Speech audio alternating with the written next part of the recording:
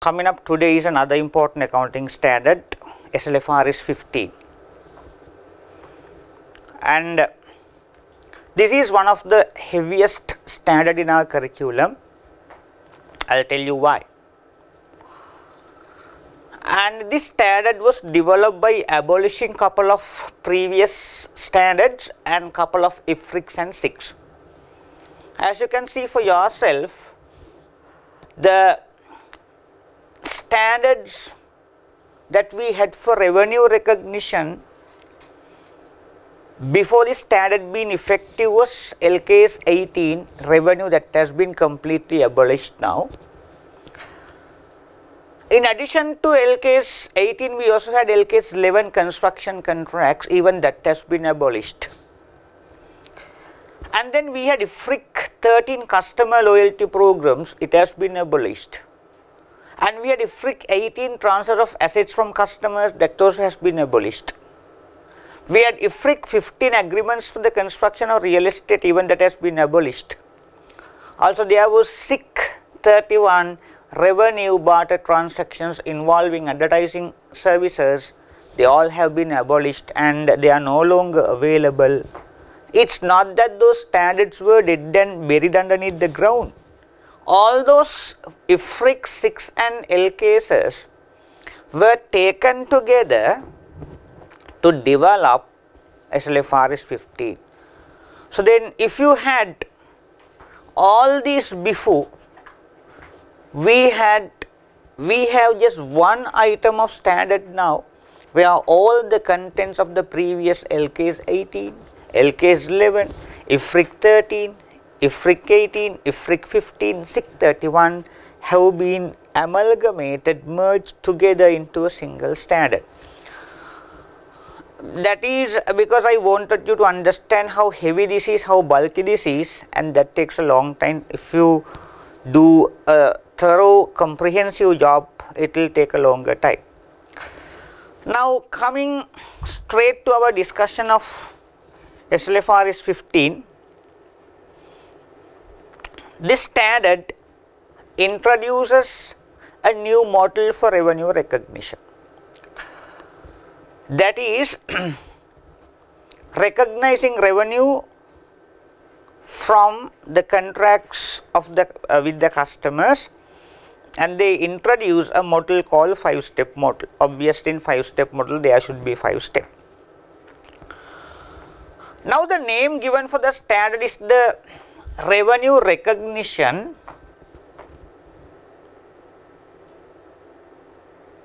Slfrs 15, revenue recognition from the contracts with the customers. So there is an important term to be highlighted, contract.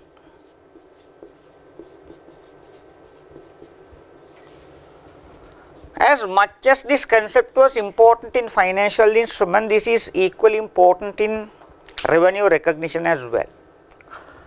So where there is no contract, you need not to apply Slfrs 15. So where there is a contract, then we should apply Slfrs 15. And this contract need not to be in writing always.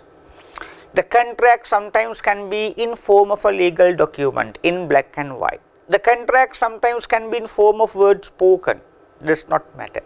Sometimes the contract can be also in form of implied terms and conditions. Now say for a small example, if you walk into a restaurant to have your meal, the steward will come and take your meal after going through the recipe, the menu card, and the steward will take the order, and the steward will never get you to sign a contract confirming that you will pay after having the meal.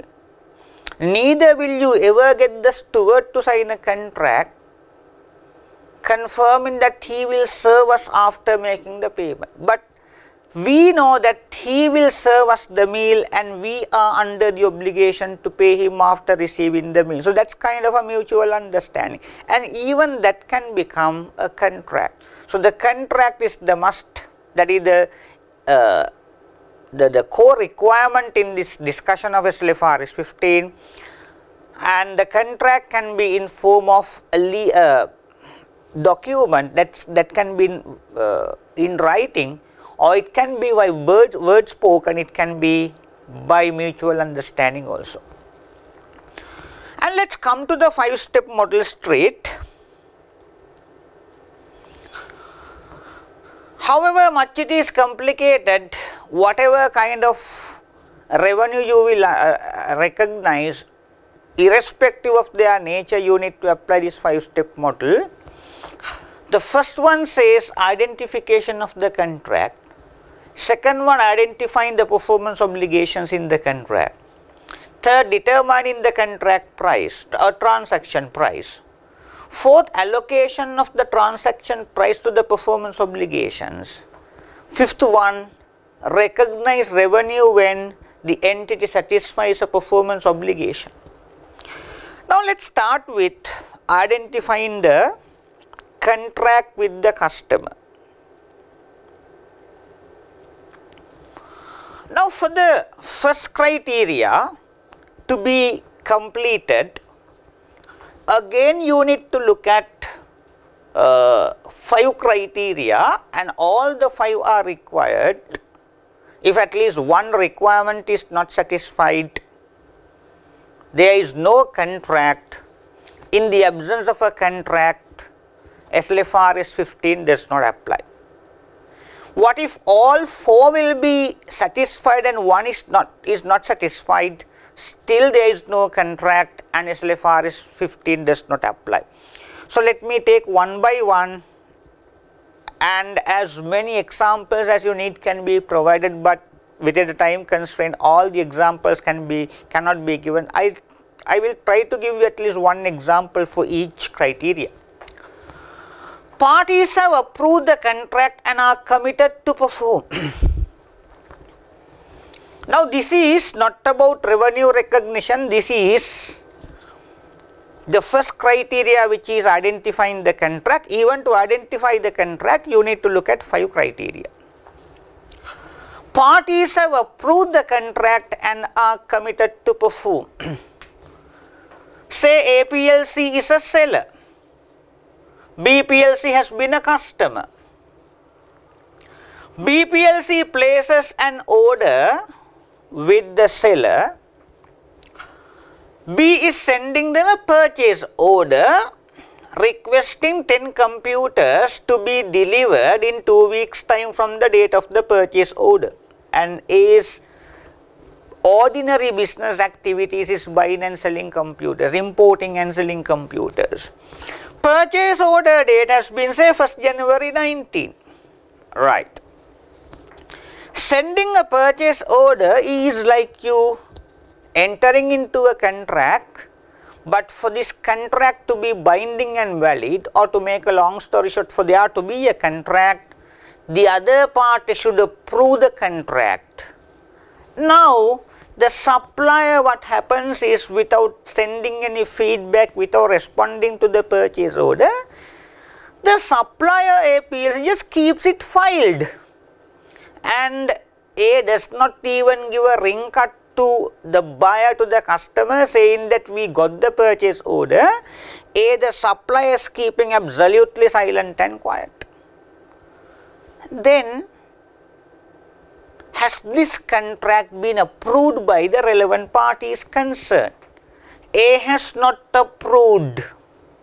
So, without A approving the contract, without A approving the purchase order, it's like A not approving the purchase order is not like A and B having A not approving the contract purchase order is like A and B not having a contract, binding and valid contract. So then, in the absence of a contract, no SLFRS 15 does not apply. But to the contrary, say B has sent the purchase order on 1st January 19, and as soon as I collected the purchase order, started ringing B and says, look here, we got the purchase order and we have gone through the contents and we are okay with that, and we will ensure that you will get the computers, 10 computers as requested by you in 2 weeks time. Now A sending a feedback to the customer is like the parties to the contract concerned are approving the contract. So now only the first requirement is satisfied in the contract. Second, each party's rights are identifiable. Each party's rights are identifiable.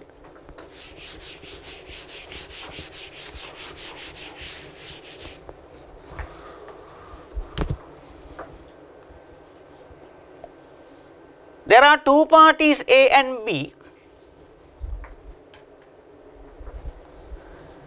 A is an educational institution.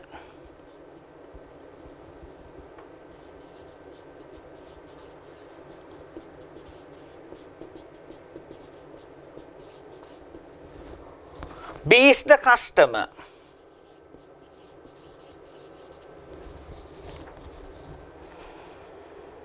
And A is offering, say, degree programs.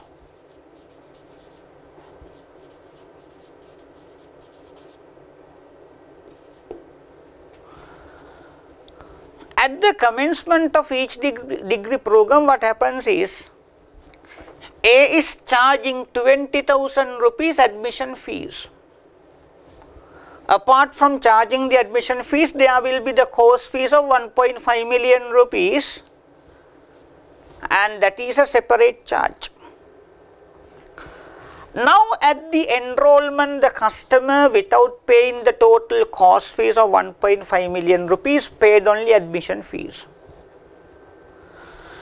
Having paid only the admission fees, the customer gets the enrollment, and then the customer walks into the lecture hall to get the service. And the customer is asking the required materials. The customer is complaining for not the lectures being of a qualitative nature. And the customer complains of not providing the materials as requested. Now, for there to be a contract, each party's rights are identifiable. Now, look at it very carefully. Just by paying this 20,000 admission fees, has the customer earned the right of receiving the service of education? No. And just by receiving 20,000 rupees, has the service provider earned the right of receiving the course fee of 1.5 million rupees? Not.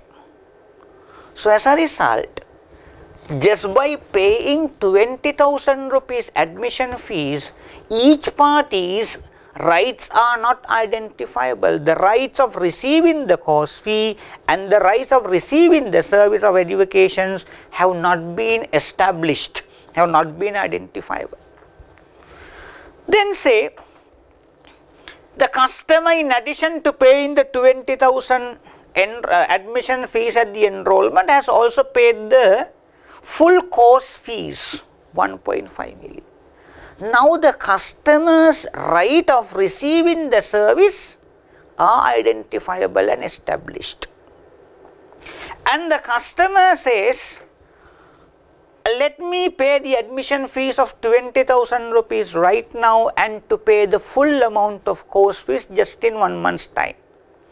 And the service provider agreed. And by entering into that mutual understanding of paying 1.5 million rupees course fees in 1 month's time, the service provider has understood his right of receiving 1.5 million rupees course fees in 1 month's time, and the customer identified his right of receiving the service over whatever the tenure of the entire course. Now the rights are identified. Just another simple example. Say company A is a hospital. Company A is a hospital, and company B has been a customer, a patient.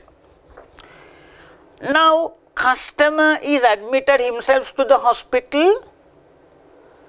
At the admission, there will be an admission charge of 10,000 rupees just for the simple fact of opening up a file and putting a small A4 sheet inside.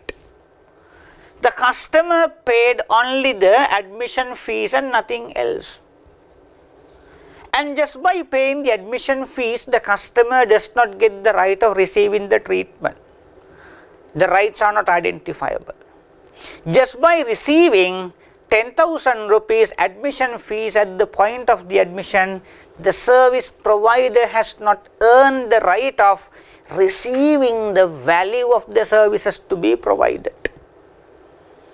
Now, as a result, for there to be a contract, there has to be the second criteria to be satisfied. Each party's rights are identifiable. If the customer pays, I don't mind paying 10,000 admission fees on my own, but I have got myself insured and my insurance company will come and settle you, then the rights are identifiable. The hospital knows that their fees will be settled by an outside party, and the customer knows at the cost of an outside party he can get the service from the service provider. Next one, each party's payment terms are identifiable. Payment terms are identifiable. How the payments are made and when the payments are made. Payment terms are identifiable. How and when the payments are made. So, let me give you a simple example for that as well.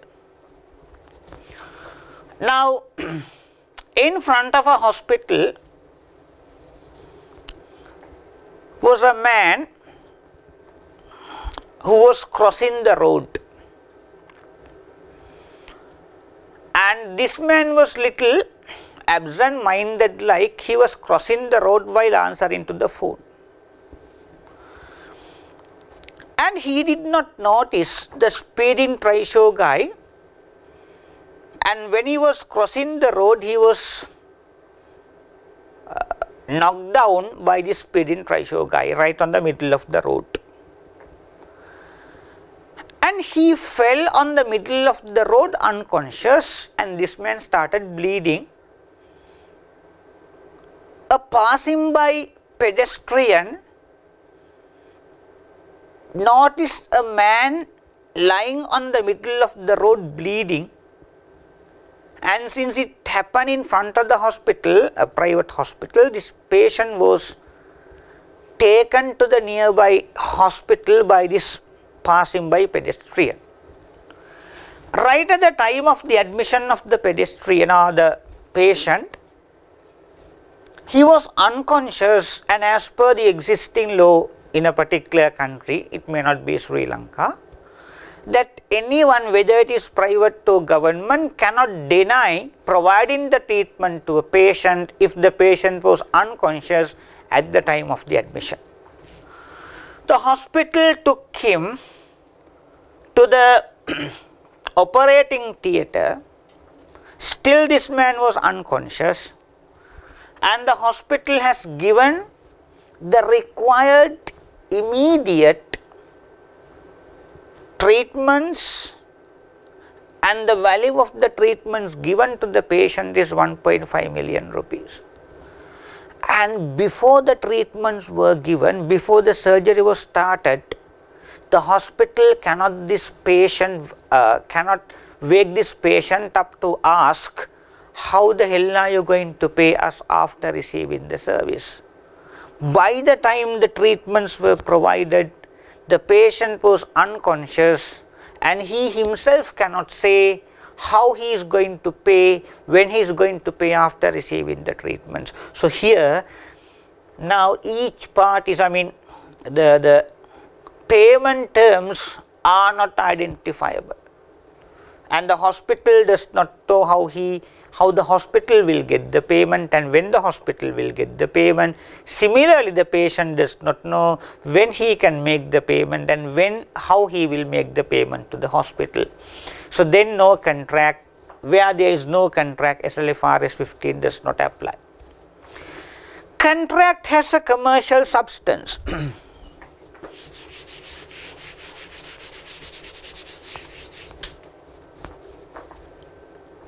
Now let me explain the concept of commercial substance and to relate it to our discussion of SLFRS 15.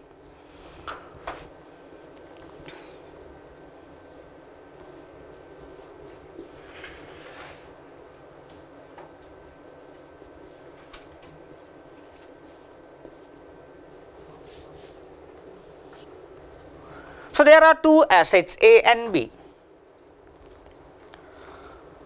This entity is going to exchange asset A with asset B.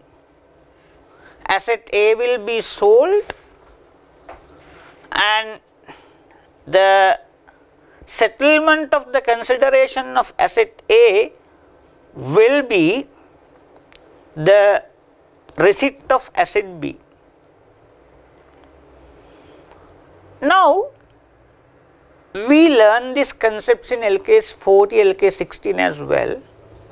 For you to recognize any profit or loss on this exchange, for you to de-recognize asset A and to recognize asset B, there should be a commercial substance.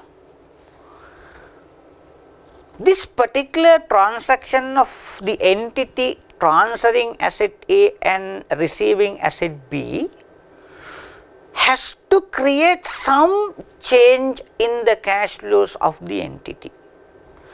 And if this transaction of asset A being given and asset B being received does not make any change of the future cash flows of the entity, then this transaction does not have a commercial substance.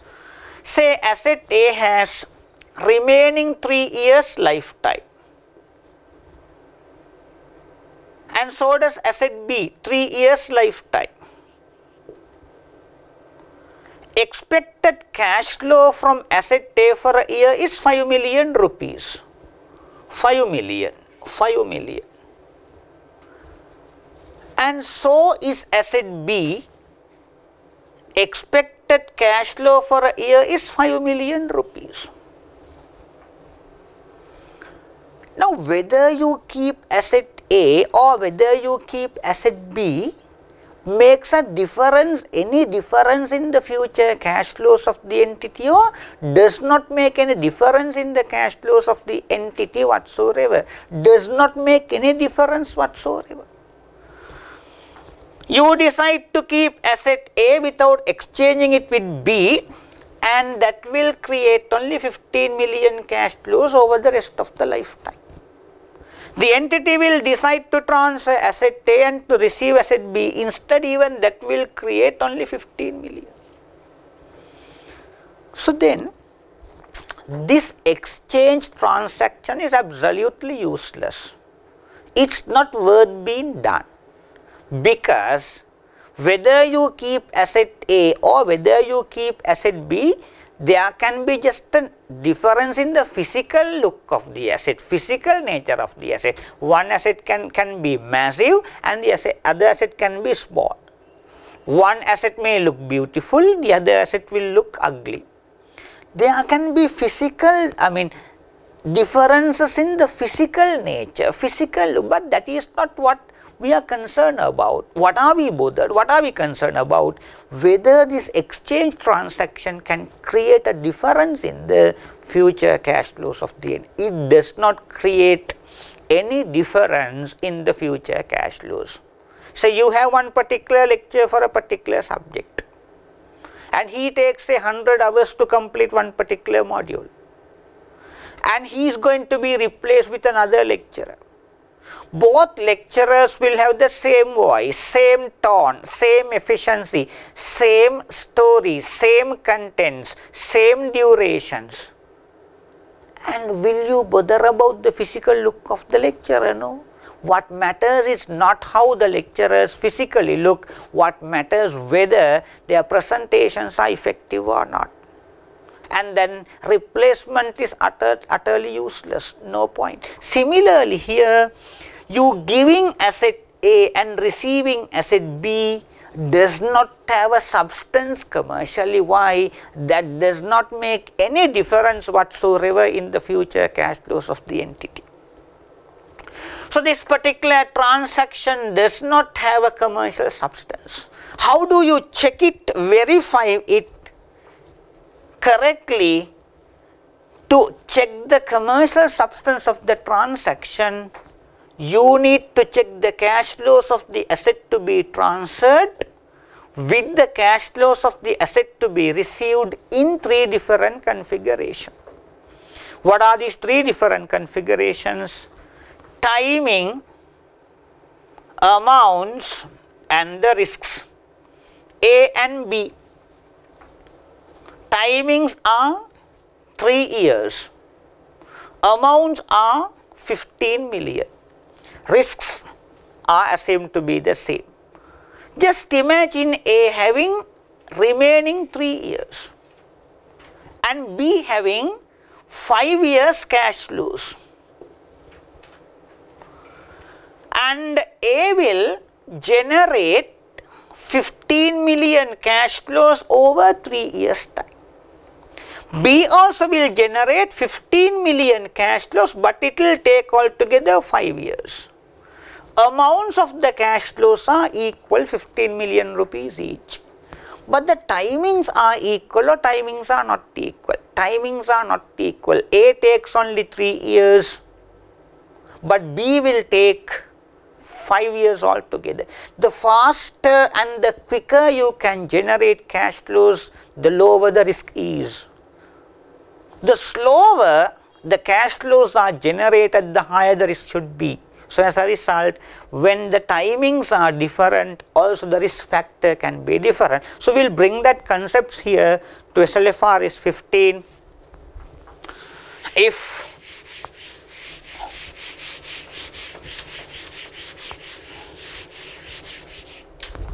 you enter into a contract, maybe for a construction of a building, and if that contract does not create any differences in the future cash flows of the entity, it's like the entity not entering into a contract, and there is no contract. So for there to be a contract, there has to be a commercial substance. What does it mean? The contract that you enter into in the entity has to create some difference in the cash flows, or rather in the future. Then it is probable the entity will collect the consideration it is entitled to in exchange for the transfer of goods services to the customer. Let us take another simple example to explain that. Company A is in the real estate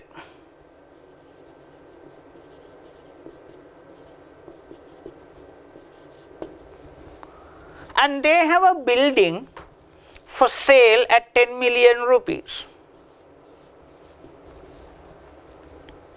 And this is within the urban area, crowded area. B has been a customer.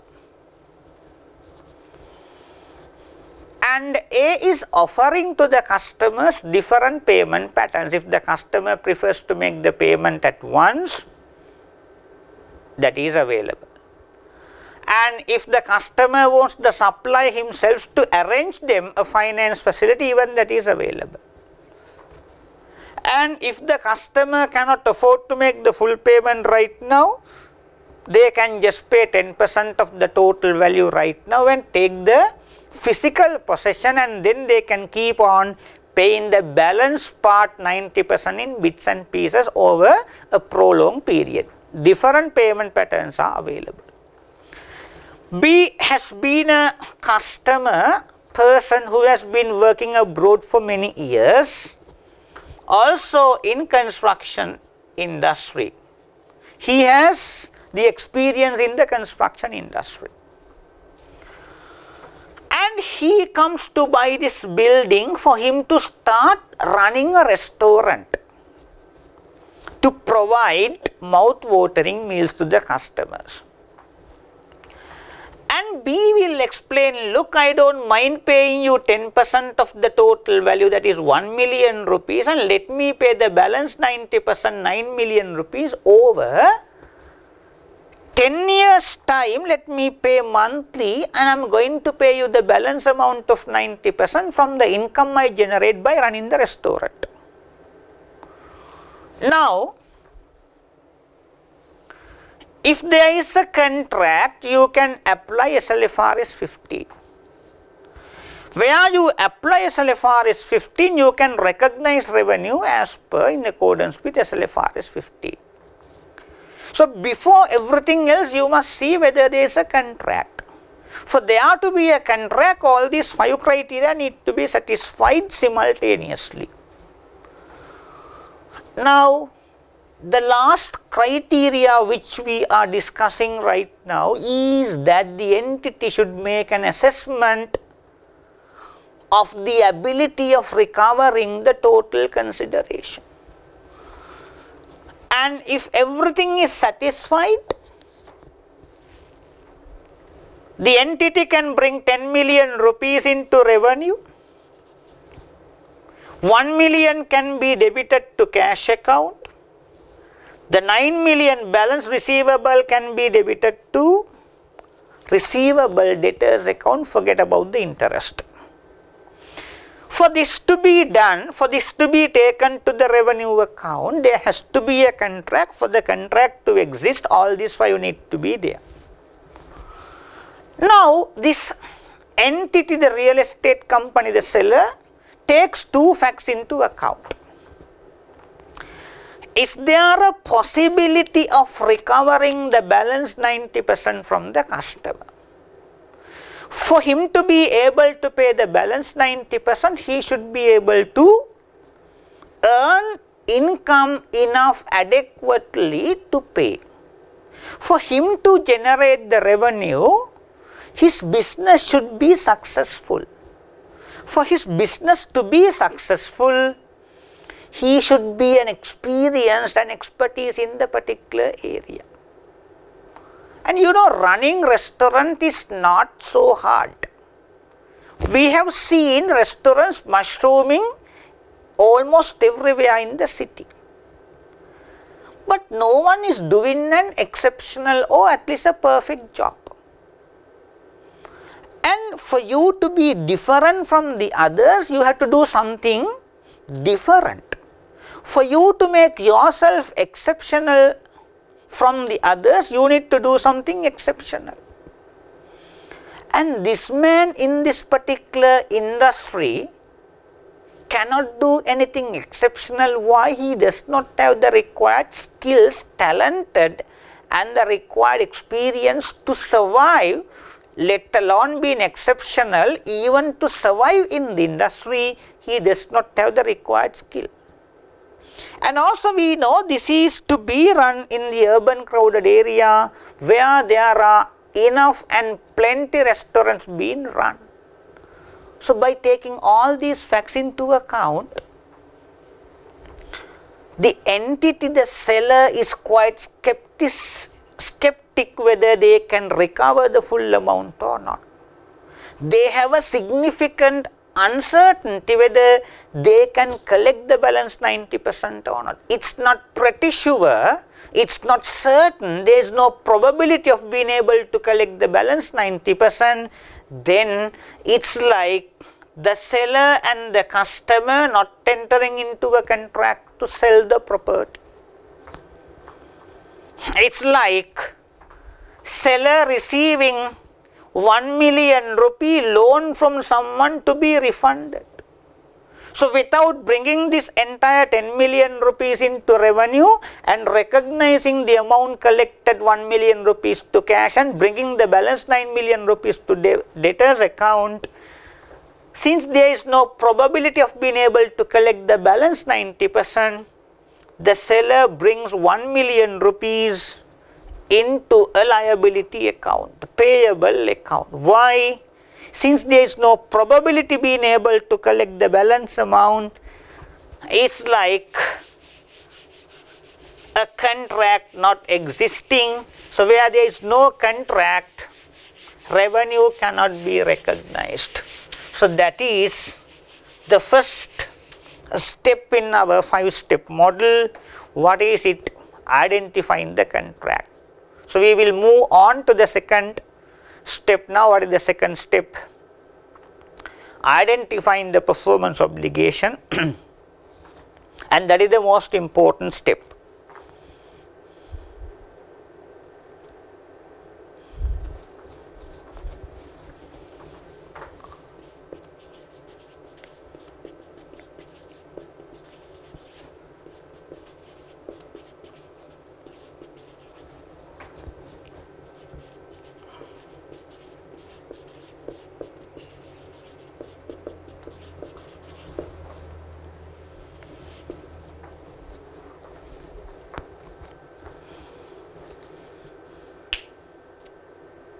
And there can be lot of confusions unless you concentrate to the point. And if somebody does a self-study, that is where most of them are likely of being stuck at. I will tell you the reason. What do you mean by a performance obligation in simple language which you and I understand? Performance obligation in simplest available language, which will give it an interpretation. Performance obligation is an enforceable promise.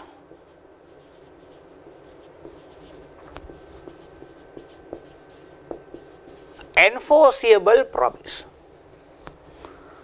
And if you are not interested in, even you can remove this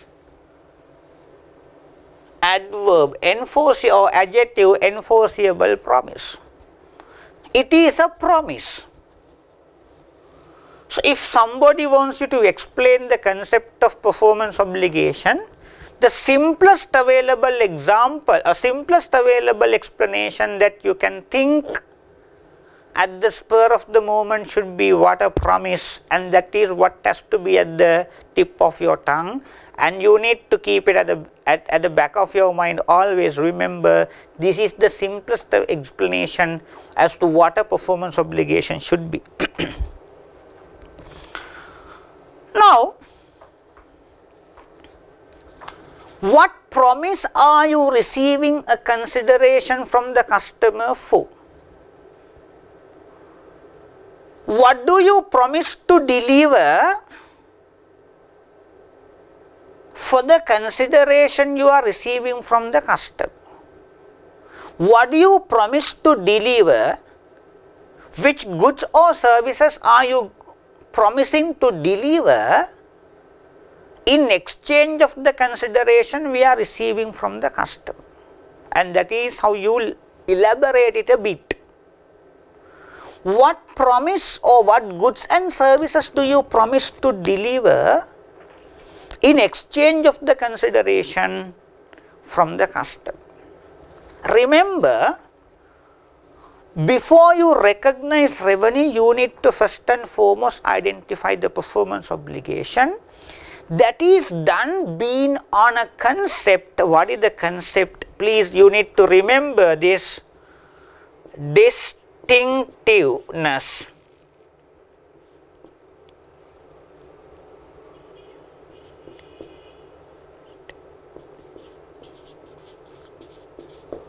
Distinctiveness. This is the concept to be remembered perfect. It has to be solid. And you need to remember it forever. If you forget it, you will forget what performance obligation concept also. And you need to write it in your mind indelibly that performance obligations are enforceable promise. How do we recognize, how do we identify promises based on a concept called distinctiveness? Now, in simple terms, to explain this distinctiveness, now remember before that, what you think is distinctive may not be distinctive in our explanation. Say an entity enters into a contract to sell a mobile at 300,000 rupees. At the same time, in the same contract, the seller offers free services over 12 months period.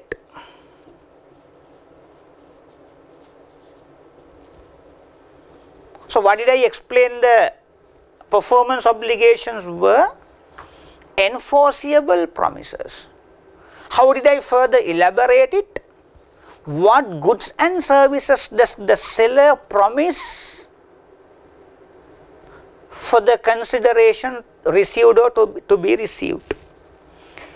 Now, the seller promises a mobile phone plus free services over 12 months period for a consideration of 300,000. And for that 300,000, how many performance obligations are there? How many enforceable promises are there? To identify that, you need to look at distinctiveness. Distinctiveness never means physical distinctiveness, physical appearance, physical differences, no. So, that is where the problems, that is where most of the students will get stuck at. The way you check and evaluate the distinctiveness will be a bit of a lengthy process, which I will explain right now. And remember, if you feel that receiving 300,000 rupees is just to give only the mobile, there is only one performance obligation. And if you feel that the seller is receiving 300,000 rupees for two promises of selling a mobile and providing services over a year's time, and there are two performance obligations. How do we break that into two? Or how do we consider, how do we get to know that there is only one enforceable promise? That is purely based on this concept of distinctiveness. Let us look at the concept of distinctiveness. I want you to learn it perfect, and if you mess that up, the rest of the standard will be messed up.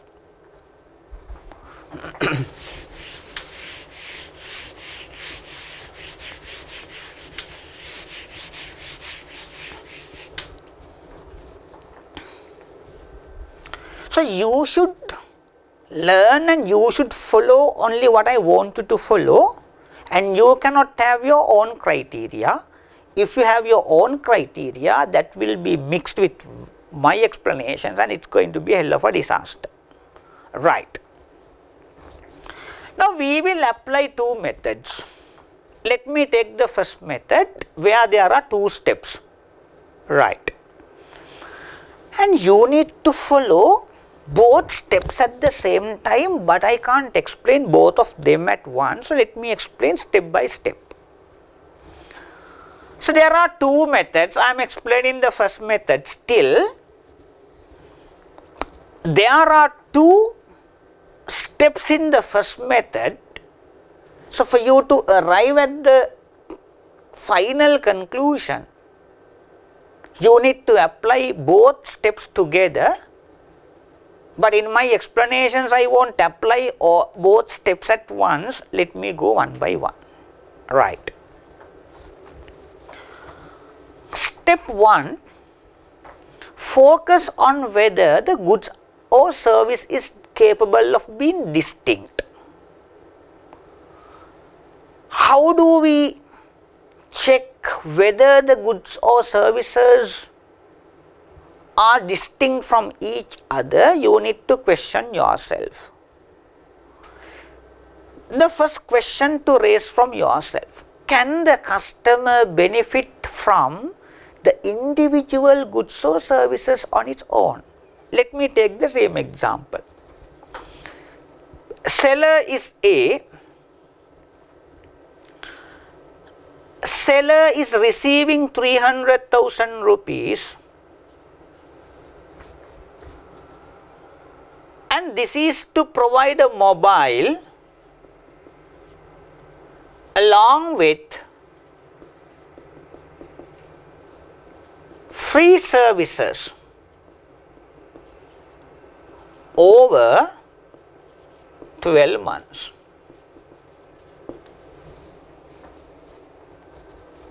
If there is only one particular performance obligation, you bring this entire 300,000 rupees as one item of revenue.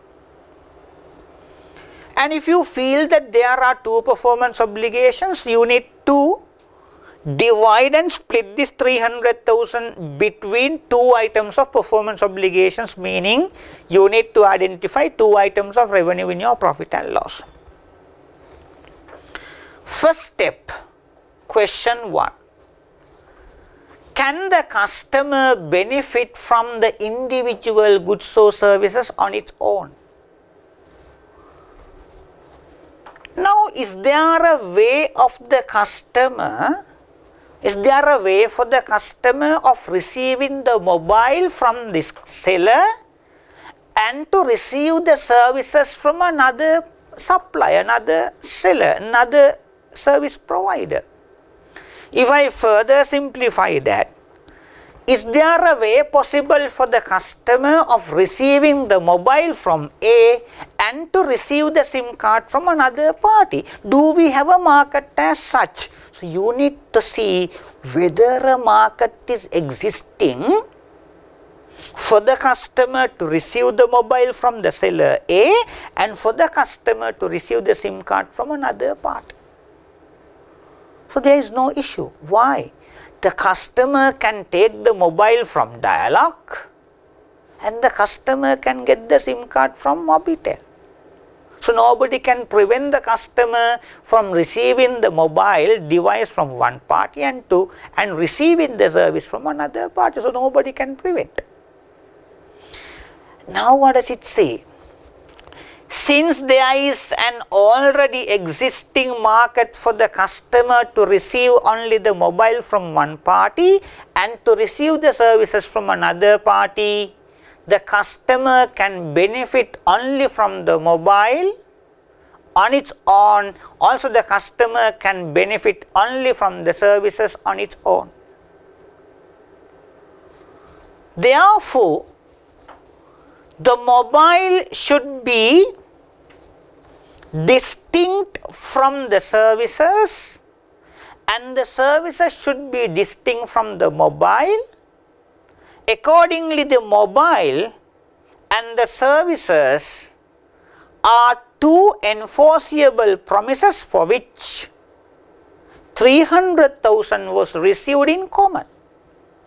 So without this 300,000 being taken to profit and loss as one single item of revenue, that should be broken down into two items of revenue. So by identifying different performance obligations using the concept of being distinctiveness, what do? We try to identify how many revenue items to be recognized to profit and loss represented by a single amount of revenue. Now let me take another simple example.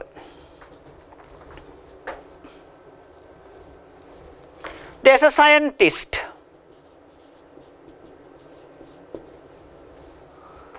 and he invents a vaccine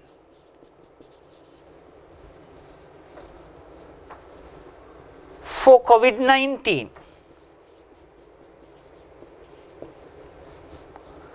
and he gets the patent for this treatment. So there is only one particular person under the sun who knows how to heal COVID-19, and there is only one person who knows the technology of manufacturing or producing that vaccine, and he is the person whom this patent has been given to. Now the scientist, without manufacturing or without making the vaccine in a commercial scale to the whole world, he thought of selling the patent and the technology to a drug manufacturing company, so that the drug manufacturing company will take over the assignment of manufacturing the vaccine to the world in a commercial scale, and there will be a royalty payment to the scientist. Now I am looking the transaction from the viewpoint of the scientist, how the scientist should recognize performance obligations. What do you mean by performance obligations? Enforceable promises. How do we identify different enforceable promises? Being on the concept of distinctiveness. Let's look at it here. Scientists will be selling this vaccine or the patent and the technology to another party, to a buyer, at say $100 million. This $100 million consideration was received by the scientist just for one item of performance obligations, or for two. Now there are two items. Let's see whether these two can be separate performance obligations. The sale of the patent and the sale of the technology. Can the customer take only the patent from the scientist and to get the technology from someone else? Is there a separate market existing for the customer to buy the technology from someone else? No. Customer cannot buy the technology from someone else, but only from the scientist himself. Why? Nobody knows it. Similarly, can the customer buy the technology from the scientist and to buy the patent from someone else in the world? Is there a market where the customer can buy the patent from by receiving only the technology from the scientist? Not at all. Why? No one else knows the technology, no one else has the patent. So there is only one person who has the patent and the technology. So if the customer buys the patent, he has to buy it only from one person. If the customer buys the technology as well, he has to buy it only from one person.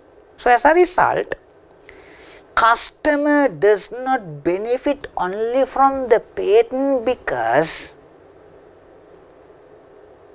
he cannot do anything only with the patent unless he buys the technology as well. Similarly, the customer cannot do anything only with the technology unless he gets the patent.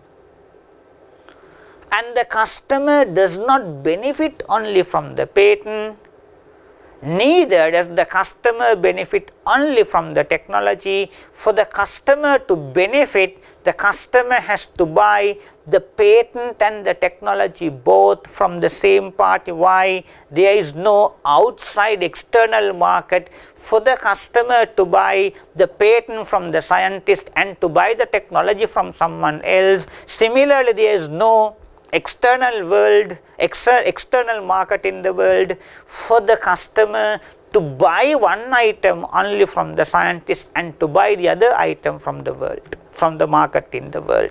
So as a result here, sale of the patent and the sale of the technology should be a single performance obligation. Why? Those two are distinct or are not distinct? Are not distinct. To understand the concept of distinctiveness, you will never look at the physical appearance.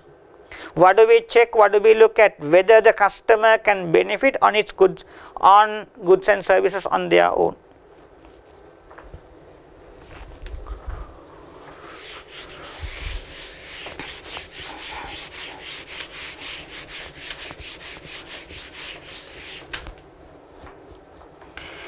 check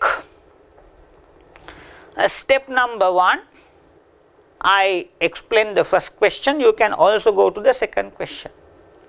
Customer can use goods or service with other readily available resources. Now see, a construction company A enters into a contract with the customers to construct a runway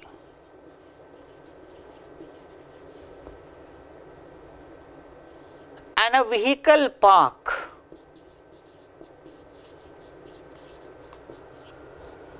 and a footbridge in an airport. This is constructed by connecting the vehicle park and the boarding areas. Now this is for a single consideration of say 50 million US dollars. 50 million US dollars should be just a single item of revenue in the profit and loss, so should be broken down into 3. That is based on the performance obligations. Performance obligations are based on distinctiveness. Distinctiveness are based on these questions to be raised. Step number 1, let me go to the first question. I will explain first and second. There are 2 questions under step number 1. Let me explain both of them now. Can the customer benefit from each of these constructions on their own? Yes. Why the customer can get this construction company to construct only the runway and the customer can get another party to construct the balance too? There is a market. Similarly, the customer can get this construction company to construct only the vehicle park and the customer can get another construction company to construct the balance to runway and the footbridge. Why there is a market? There are many people, as many as you need, who construct only the runway, who construct only the vehicle park, who construct only the footbridge, and if you want just one part to construct all of them together, even that is possible. So the customer benefit only from the runway on its own. The customer benefits only from the vehicle park on its own. Similarly, the customer benefits only from the footbridge on its own.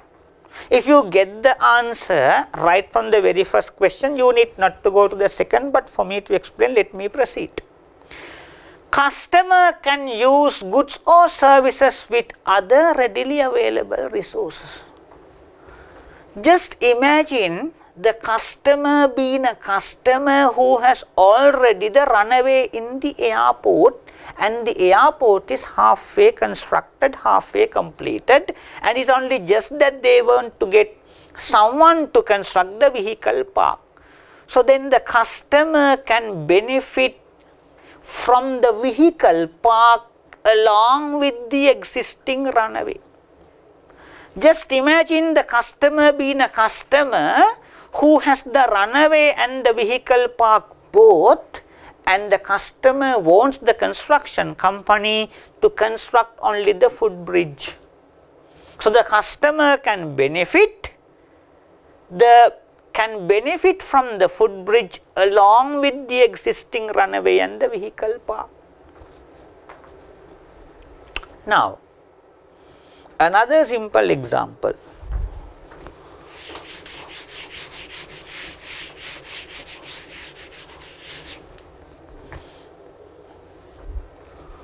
A construction company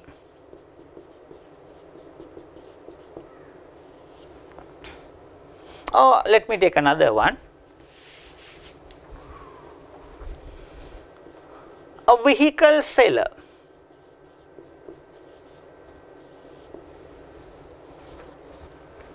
sells a vehicle at 15 million rupees together with 5 free services.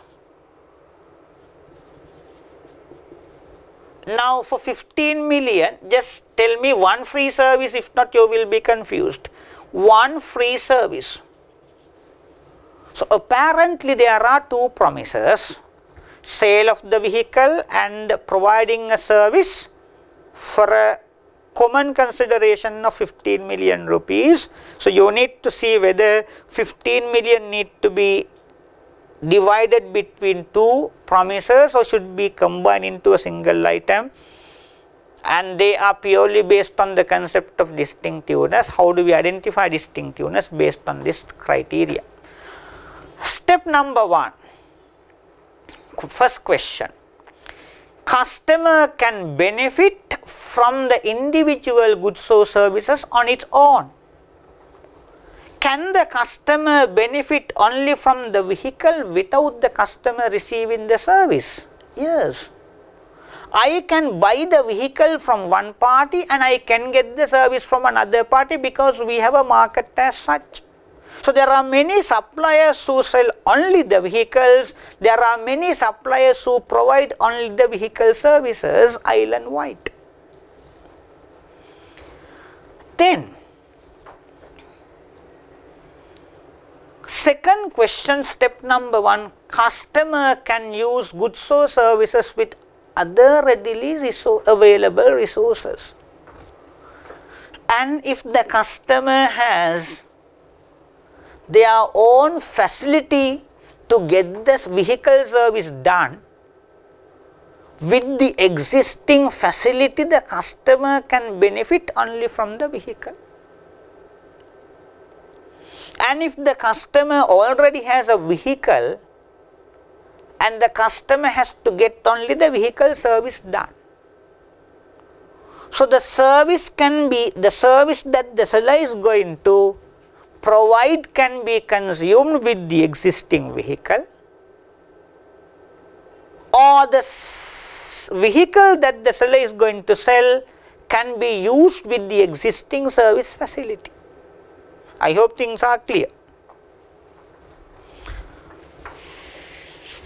So, as a result, the sale of the vehicle and the services to be provided, free service, should be distinct from each other and should be divided into two items of revenue. Now, let me take a contrasting example. A will manufacture a machine to a customer B, and this machine is highly customized to the exact requirements and specification of the customer B. And there is only one party, one particular manufacturers of this category of machines in the world, and that is only A. And no one knows how to manufacture, how to service, how to repair, how to maintain. There is only one party under the sun who knows ins and outs of the machine, and he is the party who has invented the machine.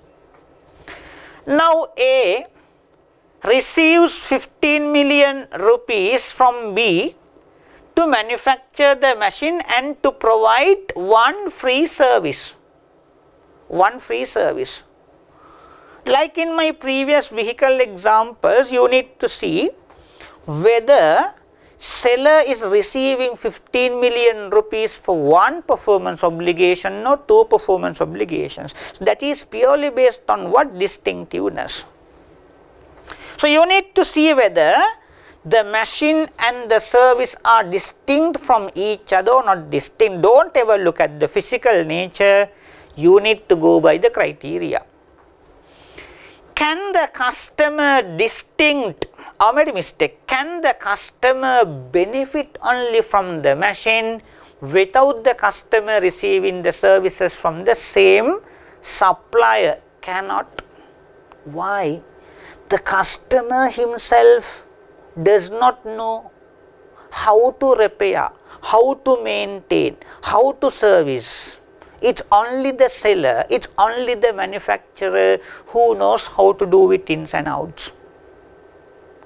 The customer knows only to switch on and switch off, and that's it.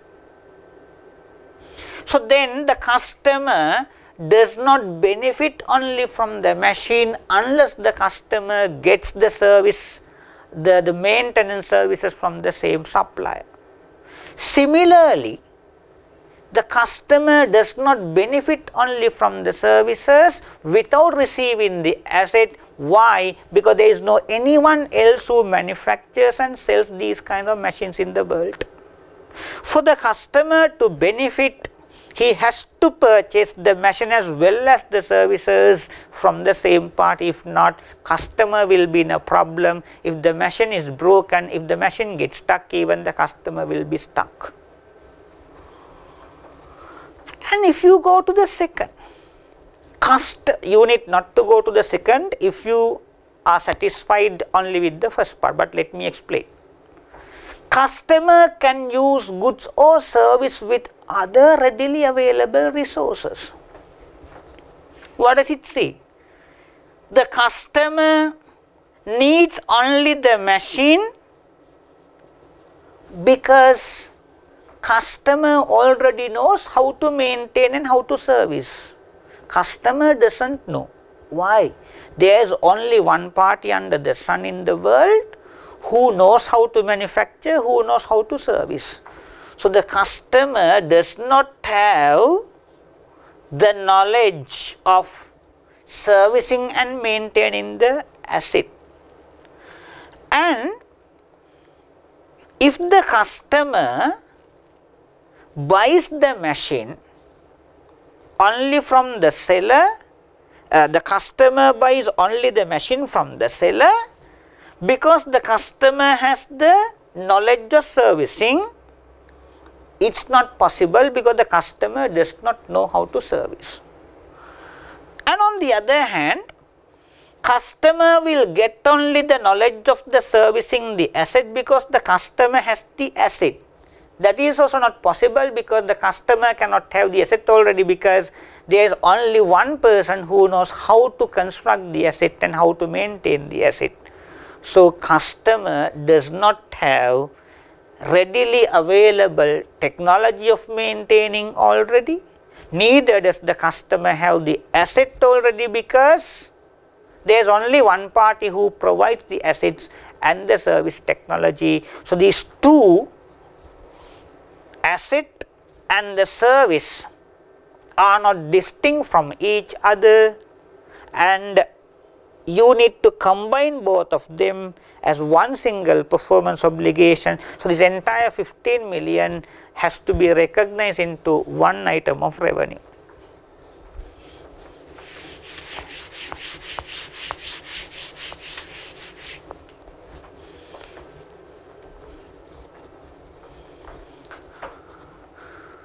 Then let us look at step number 2.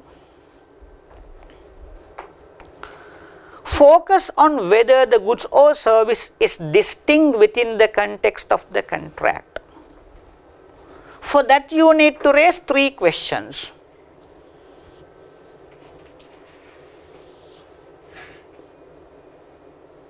Are the goods, services integrated together to deliver an end product? So you need to raise all the 3 questions together.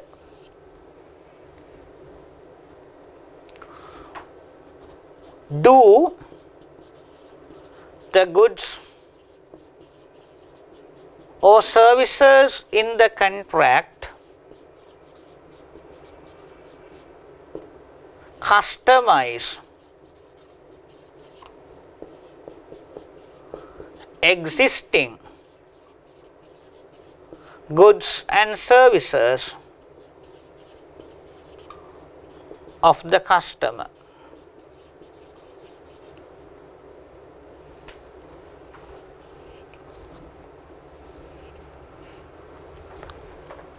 Are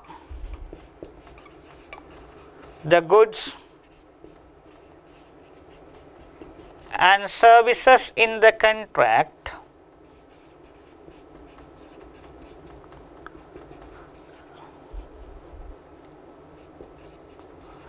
interdependent? So you need to raise all the questions together to check out to evaluate step number 2. Focus on whether the goods or services are distinct within the context of the contract. So, let me take examples for each. Are the goods or services integrated together to deliver an end product? Now, a construction company enters into a contract to construct a runway, vehicle park and a footbridge in an airport, and these 3 were taken under 3 performance obligations in our previous discussion. Now, there can be a difference the way the contractor agrees with the customer. The construction company says we will construct an airport which will include a runway, which will include a vehicle park, which will include a footbridge as well. Now, the construction company, being the seller, does not promise to deliver a separate runway, does not promise to deliver a separate footbridge, and does not promise to deliver a separate vehicle park either. What does he promise to deliver? He promises to deliver a full airport which has to include the runway and the vehicle park and the footbridge as ingredients. All these 3 constructions are to be integrated eventually to deliver an end product. So, what is the end product to be delivered? Airport. As a result, these 3 constructions are not considered to be distinct within the context of the contract and put it as one single performance obligations, depending on the subsequent 2 questions are satisfied. Another one. A construction company enters into a contract to construct a 10-storied building,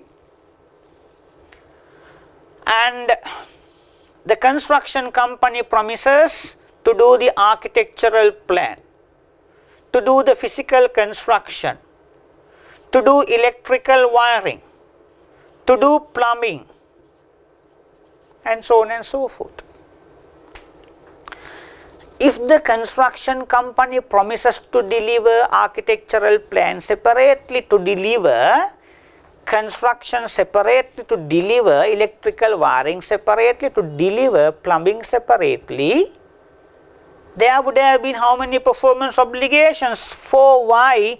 Customer is benefited only from the architectural plan because he can get the others done from someone else.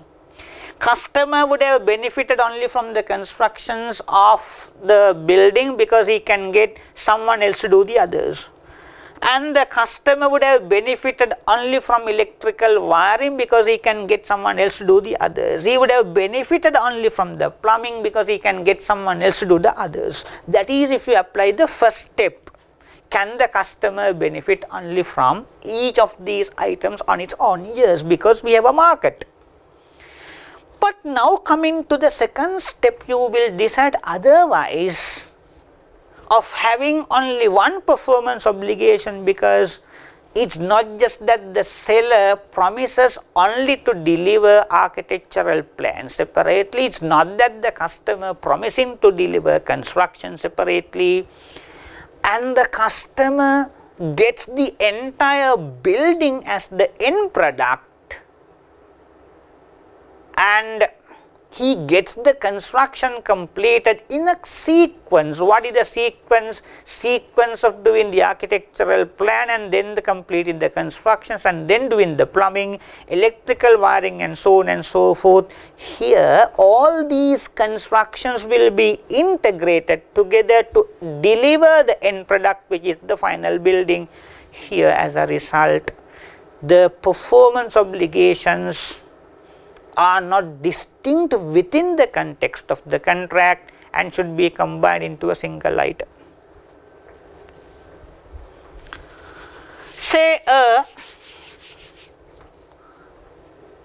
vendor, computer vendor, promises to deliver 50 computers and then to build up a network, to develop a network.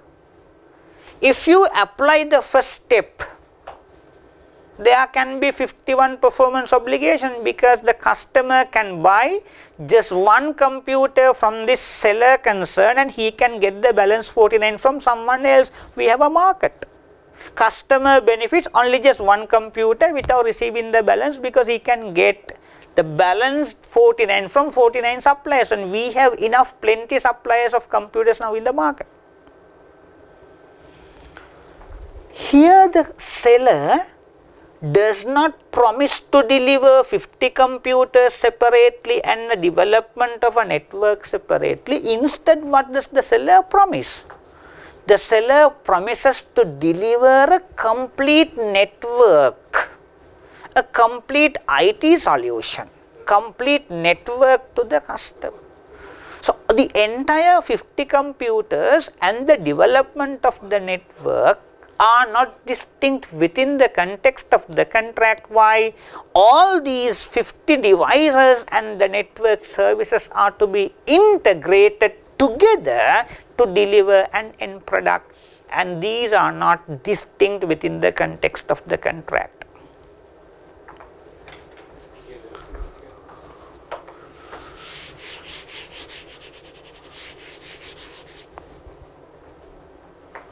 Second one, do the goods services in the contract customize existing goods or services of the customer? A seller is going to sell a software, and this is say 50 million rupees. And then the seller himself realizes the fact that the existing computers of the customer do not interface to the new software. So, the seller has not only to provide the software, also has to replace all the existing computers. What does it say?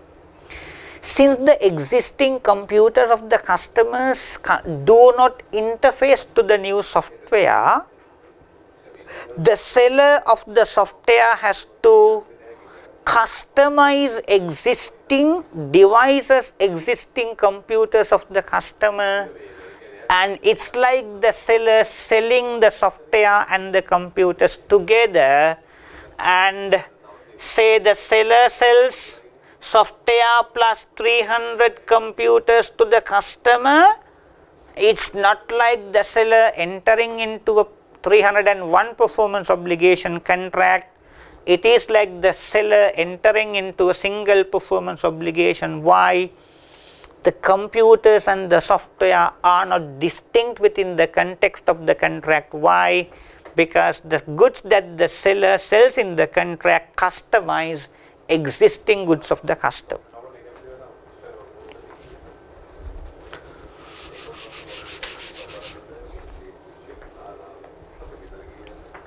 A seller sells a solar power panel to a customer, and then the seller realizes the existing electrical wiring system does not support to the solar power panel. Then the seller himself had to redo the existing wiring systems completely from the beginning. Now, the seller sells the solar power panel. It is a product, it is an item together with the electrical wiring engineering service. Those two should be two separate performance obligations or a single one.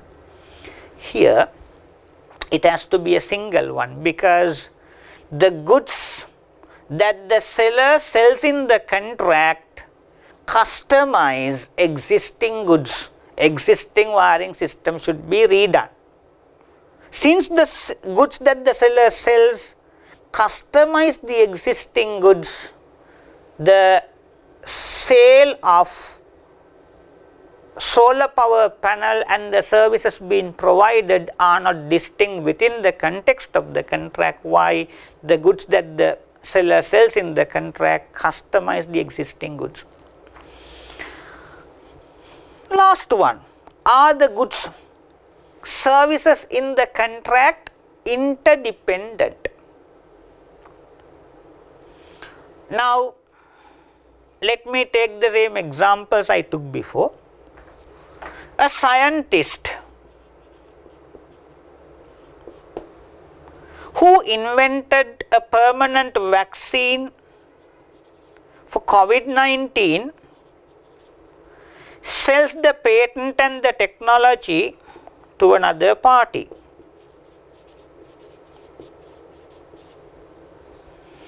And the patent and the technology were considered to have been a single performance obligations in our step number evaluation. We will apply the step number 2 as well. Why? Before you arrive at the final conclusions, you need to evaluate step number 1, step number 2 both. If you get the answers halfway through, please, you need not to stop there. You need to run through each and every step with each and every single question before you arrive at the final conclusion.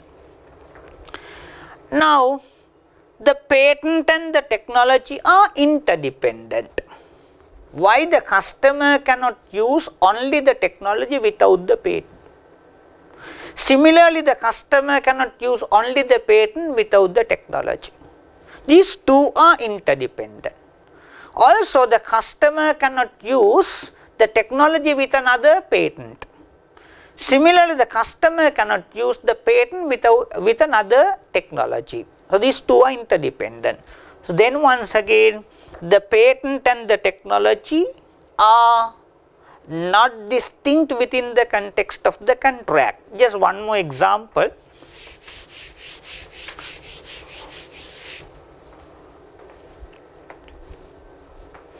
A construction company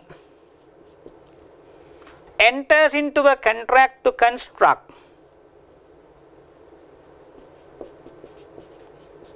a telecommunication tower to a customer,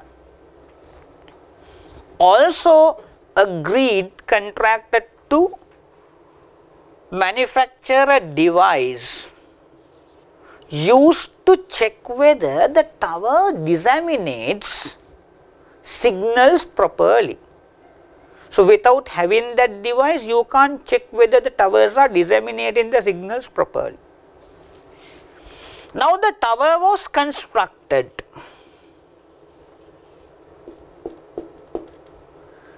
And without having this device, the customer cannot make use of the tower, because we can't technically check whether the tower is disseminating signals without making use of the device. Similarly, the customer cannot make use of the device without the construction company giving the tower. Why? The device cannot be used with anyone else and the tower cannot be used with any other devices. These two are interconnected. The device and the tower are interconnected, interdependent. So, these two are not distinct within the context of the contract, and as a result put them as a single performance obligation. So, this is method 1 and there were 2 steps, and under method 1, before you arrive at the final conclusions, you need to check both steps at the same time. Let me go to method 2.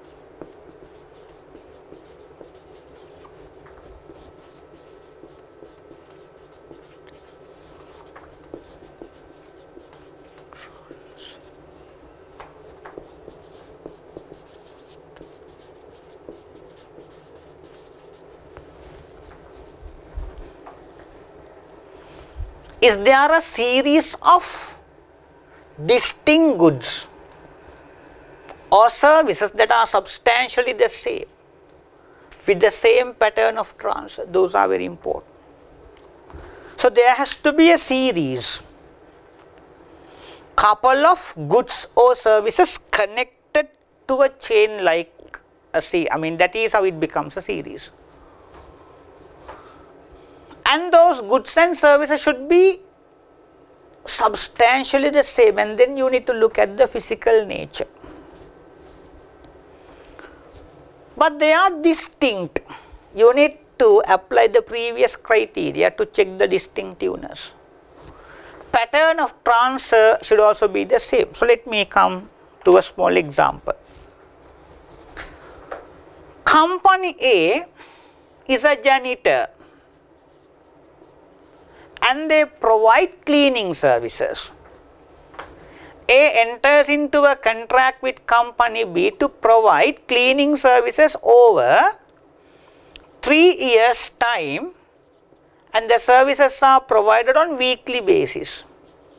On every Friday, the services have to be provided end of the office hours. Now, weekly services, so there are 52 services a year. Into 3 years, it will be altogether 156 services throughout the contractual period. A series, substantially the same. Now the office space does not keep expanding, no. The dimensions of the office and the circumference, the width and the breadth of the building will remain the same over 3 years' time. So the nature of the service to be provided does not go varying from week to week. The same service. The services are substantially the same. And the amount of materials to be consumed and the number of hours to be spent for a service does not go varying from service to service. The services to be provided are substantially the same, but they are distinct. Why? Customer can get the very first service from us and the customer can get the balance 155 services from another party. So there are plenty of service providers of this nature, janitor services. Or the customer can get 155 services from us and he can get the very last service from another party. Many suppliers are there in the market, so we have a market to get the services. They are distinct.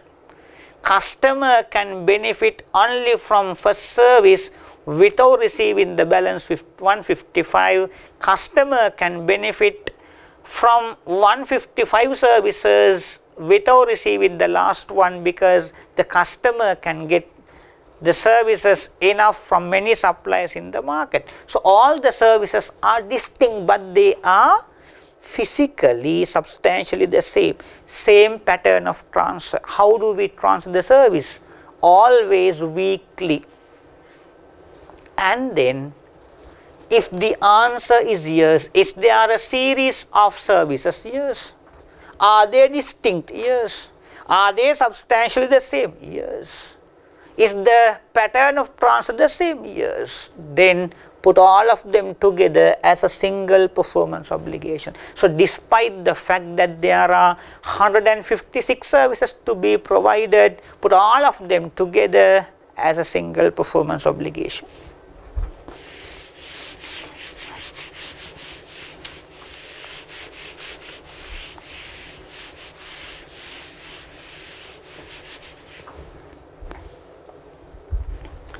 A catering company enters into a contract with Sri Lankan Airlines to provide 100 food packets weekly over 3 years period. 100 food packets a week into 52 into 3 years, and then you can calculate the number of food packets to be delivered. Each food packet has to be with the standard quantity and a menu. There should be a cup full of rice. There should be a yogurt cup full of gravy. There should be a chicken piece with a standard size. And there has to be a salad. That is the menu. The quantity should be the same, and it has to be a weekly transfer. Now, the services or the goods to be provided, there is a series. Weekly you need to transfer the goods. Now you will look at the criteria. Is there a series? Yes. Are they distinct from each other? Yes. The customer can receive 100 food packets from us for the first week, and for the rest of the period the customer gets someone else to supply the food packets. Why? We have enough suppliers in the market. So the customer benefits only from the first delivery, and the customer can get the rest of the deliveries from another part. Similarly, the customer can get us to deliver 155 times, he can benefit only from 155 and to get the last from another part. What I am trying to say is, there are many catering companies who can provide as many food packets as you need from the market. We can get many suppliers in the market. Now, the goods that the seller supplies are distinct from each other, and there is a series of goods to be provided, and the goods to be provided are substantially the same pattern of transfer. As a result, you need to combine all of them together into a single performance obligation. Why? You apply the second method, all the requirements in the second method are satisfied. Just one more example before we wind up with the performance obligation matter. Company A is an accounting firm. They provide accounting services on salary calculations and payment of salaries to a client over 3 years' time. Salary date is on 25th of each month. And we'll make a simple assumption. What is it?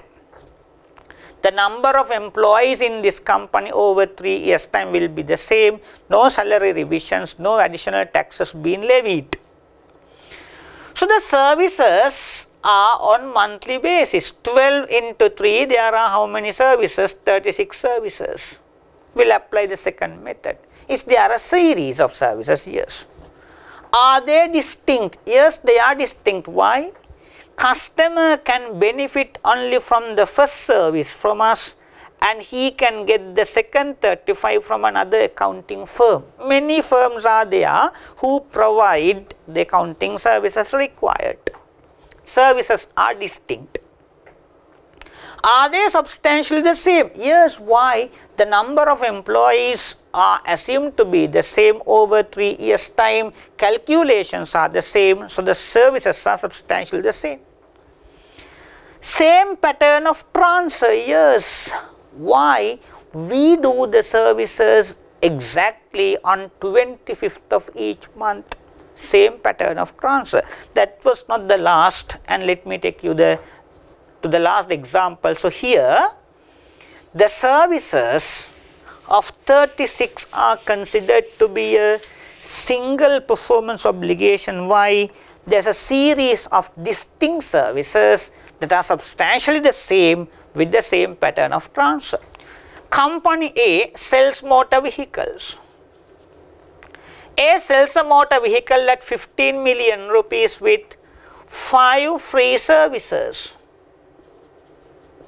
Now, we'll forget about the sale of the vehicle for the time being. Since there are 5 services to be provided freely, let's apply the second method to realize whether 5 services should be a single performance obligation or 5 performance obligations. Now, the services to be provided can be distinct. Why? The customer can get one service from us and the customer can get the balance flow from another party. They are distinct. Then the services should be substantially the same. The amount of materials and the duration or the time spent for each service will be the same from service to service or will be different from the service to service. The materials consumed for the first service will not be the materials to be consumed for the second service. The older the vehicle, the more the amount of materials to be consumed for the services. The older the vehicle, the longer the time needed to complete the service. So, the material consumptions and the time to be spent will be different from service to service. So, they are not substantially the same. Pattern of transfer also will not be the same. The customer will get the service, first one within 1 month's time from the date of the sale, and the customer will get the second service in 6 months' time. And the customer will get the third service in another 3 months' time. So, there is no regularity of providing the service as such, and pattern of the transfer of the service will be different. So, the second method does not apply. So, each service has to be a different performance obligation. The 5 services cannot be combined into a single one. We will move on to third criteria, determining the transaction price. So, we are moving on to third step in our 5-step model discussion, determining the transaction price. Transaction price is the amount of consideration to which an entity expects to be entitled in exchange for transferring promised goods or services to a customer, excluding amounts collected on behalf of third parties. Transaction price reflects the effects of the following: fixed consideration, variable considerations including applications of the constraints, significant finance component, non-cash considerations, consideration paid or payable to a customer. So, without going into detailed discussions as to what these doing calculations with each of these elements, let me explain briefly as to what each and every item is. Fixed consideration.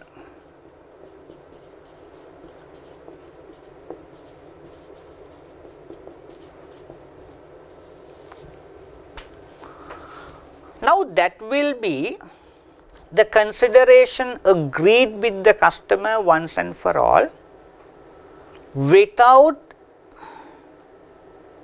changing it based on other criteria.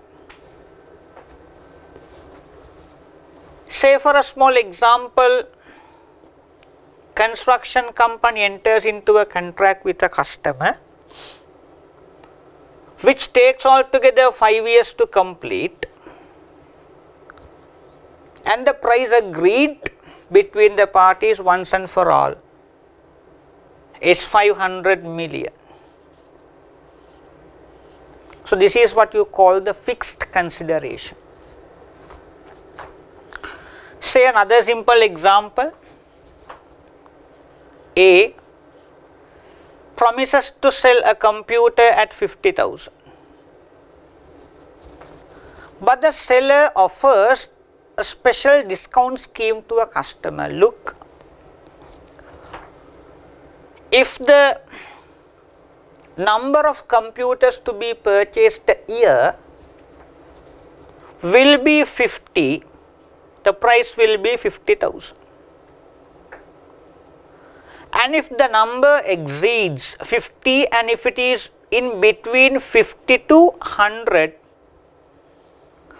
retrospectively the prices will be 45,000. what I am saying is, if the seller sells a computer at 50,000 rupees, that is the price to be effective for the first 50. And if the customer purchases the 51st computer as well, then the selling price will not be 50,000, that becomes 45,000, not from the 51st computer onwards, right from the very beginning. Then even for the first 50, prices will be adjusted retrospectively up to 45,000. So, we will forget about the price being 45 subsequently, and this price agreed at the beginning 50,000 is called the fixed consideration. Then variable consideration.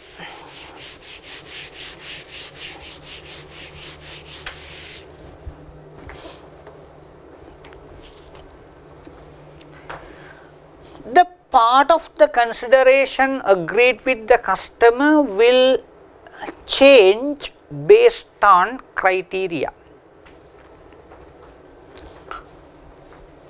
Now, let me take the same example. The customer and the construction company agrees for a particular construction at 500 million rupees, and that takes altogether 5 years to complete. The customer says, in case you manage to complete the whole construction just within 5 years time, we will pay you another 10 million rupees as an incentive. So, whether the seller becomes entitled to this 10 million rupees or not depends on whether the seller can complete the construction within the 5 years period or not. So, that is realizable, and its realization is contingent on, it is not a contingent consideration as such, it is called a variable consideration, and its realizations will depend on whether they can complete the construction within the stipulated 5 years period. So, it is called the variable consideration. And the second example I took, selling price of a computer is 50,000, and this is effective for the first 50. If the customer places orders beyond 50 computers, then the prices will be retrospectively adjusted to 45,000. As the customer places the order for the 51st computer, the prices for the 50 computers sold already will get adjusted not to 50, will get adjusted to 45. So, the subsequent discounts being offered depends on the volume of the purchases of the customer. So, that is called the variable consideration. And let me take the same example I took before. The construction with the customer that takes 5 years will stipulate that the customer is going to pay another 20 million rupees incentive payment to the construction company if the construction company can perform the job at the expected level of standards and expectations of the customer. So, whether the selling company entitles to this 20 million bonus or not depends on whether the construction company can meet the required specification standard of the customer. So, the second, this 20 million incentive payment is also part of what variable consideration. Significant financing component.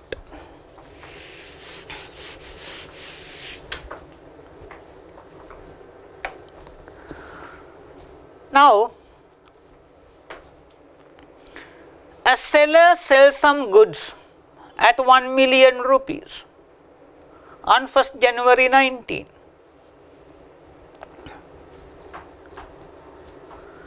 The seller receives the consideration then and there. He sells the goods and instantaneously he collects the consideration. So then there is no need for the seller to charge something excess additional apart from the value of the goods sold, and that's it. Now the seller sells goods on 1st January 19 at 1 million rupees, and both parties agree for the settlement in 1 year's time on 31st December 19. And you know, receiving 1 million rupees right now is better than you receiving 1 million rupees in 1 year's time. Receiving 1 million rupees in 1 year's time is less worth than you receiving 1 million rupees right now. So what makes 1 million rupees in 1 year's time worth less than 1 million rupees right now? 3 reasons. What are those 3 reasons? Opportunity cost. If the seller receives 1 million rupees right now, he can make that 1 million rupee in another investment. Just imagine the seller receiving 5% income for the investment. The seller will be losing that opportunity of earning 5% extra income for receiving the payment not right now but receiving the payment in 1 year's time. So there is an opportunity cost. And inflation. If the inflation is considered to be 2%, for you to buy 1 million rupees worth of goods as of today, in 1 year's time you need 1,02,000. So this 2% existing inflation will reduce your purchasing power over the period. And third, the risk. If you receive 1 million rupees right now, that is less risky. And if you get it in 1 year's time, that becomes more risky. The longer the customer takes to settle, the higher the risk is. So the seller has to charge something extra for the additional risk that the seller takes over for agreeing to collect it in 1 year's time. So as a result, if the seller sells the goods right now and agrees to collect it later in 1 year's time, in addition to receiving the value of the goods sold and the value of the services rendered, the seller will decide to charge something for the opportunity cost, will decide to charge something more for the inflations, will decide to charge something for the risk, and will put all these 3 components together and call it interest. So then the seller, in addition to receiving the value of the goods and the services, also will decide to receive something extra. We call it interest, but here we will use a different terminology. Instead of calling that interest, we will call it significant finance component. Significant finance component. So there is a significant finance component also involved in the transaction price. Non-cash consideration.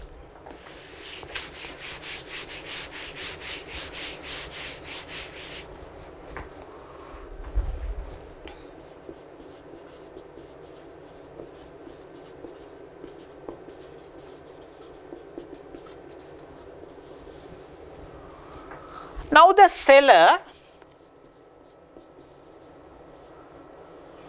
transfers goods or services to the customer in exchange of a consideration which is other than in cash. Say for an example, the seller will sell goods to the customer, goods, and the customer, instead of making the payment in cash, makes the settlement by issuing the shares of the customer. So, the seller transfers the goods or services to the customer in exchange of equity items of the customer. So, that is where the non-cash considerations comes into play.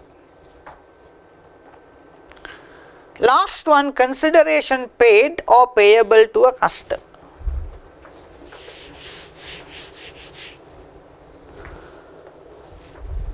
While the seller entering into a sale contract with the customer, simultaneously the seller enters into another contract with the same customer to receive another reciprocative service.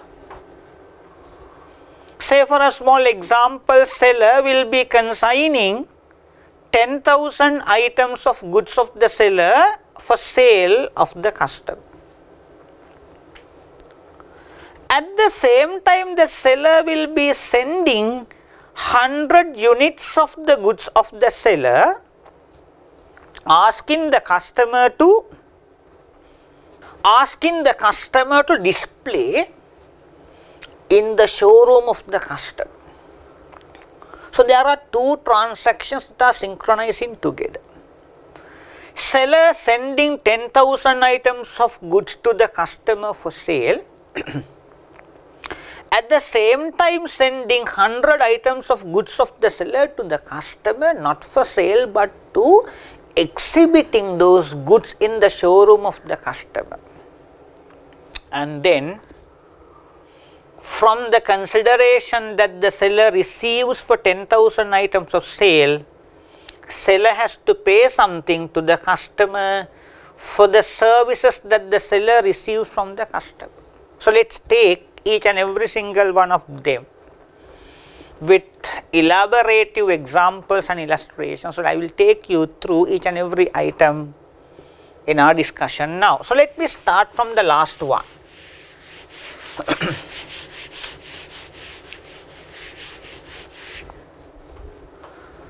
Consideration paid or payable to a customer.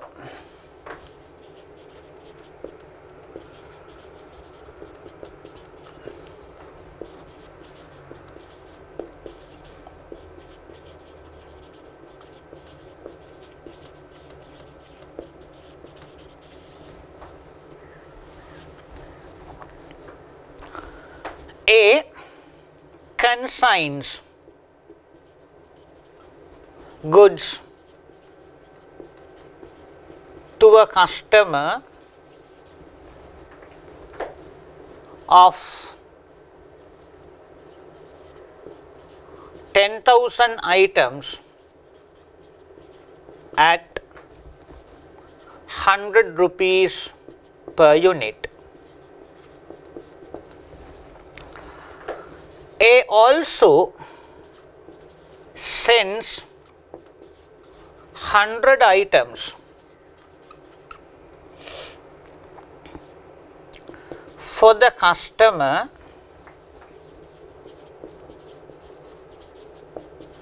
to exhibit in the showrooms of the customer.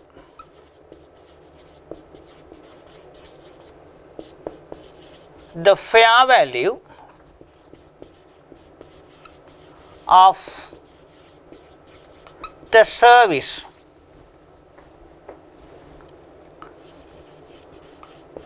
from the customer in a standalone transaction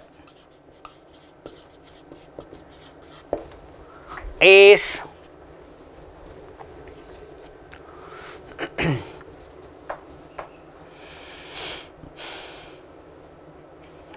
95,000 rupees.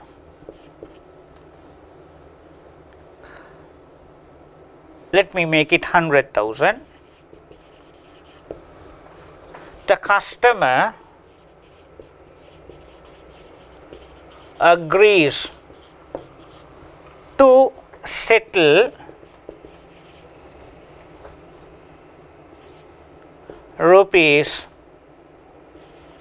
850,000. Right. I am just taking the easiest first. Easiest one is the last item, consideration paid or payable to a customer. A consigns goods to a customer of 10,000 items at 100 rupees per unit. A also sends 100 items for the customer to exhibit in the showrooms of the customer. The fair value of the services from the customer in a standalone transaction is 100,000. The customer agrees to settle rupees 850,000. We will open up sales account and debtors account.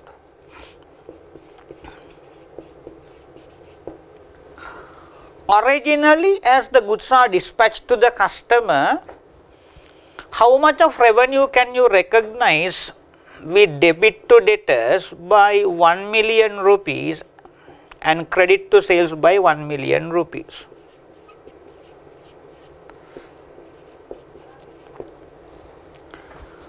Now, another transaction occurs together with the sale transaction. What is it? The seller receiving a service of getting his goods exhibited in the showrooms of the customer at the same time. These two transactions are synchronizing, happening at the same time. Just imagine the seller enters into the service transaction from the customer without sending the sales goods to the customer, then the service transaction would have been a standalone transaction. If the transaction of receiving the service from the customer was standalone, what would have been the market value of that transaction? That would have been 100,000. Then customer does not pay this entire 1 million rupees of the value of the goods sold to the customer, because the customer is retaining 100,000 rupees for the value of the service he provides. So then you credit debtors and debit where debit to an expenditure or profit and loss. What is it? The value of the service that the seller takes it from the customer. So the balance that the customer should remit should be what? Should be 900,000.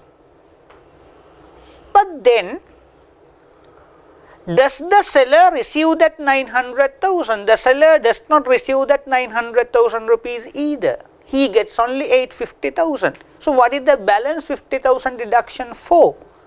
And that's not explained in the question. So where the explanations is not given, it is reasonably assumed to be a discount which the seller has offered to the customer. It's considered to be a trade discount. Then you credit to debtors by 50,000 rupees and debit to sales. Trade discounts can be debited to sales account 50,000. Eventually, how much of a revenue should be recognized by the seller for the sale of goods? That should be 950,000. So that's for the last item which I explained first, consideration paid or payable to the customer.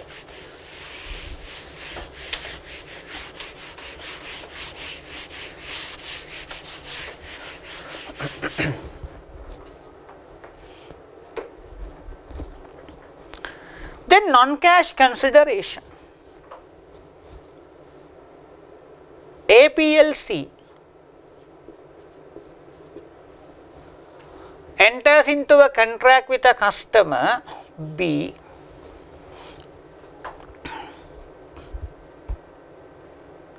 to sells some goods. Sells goods.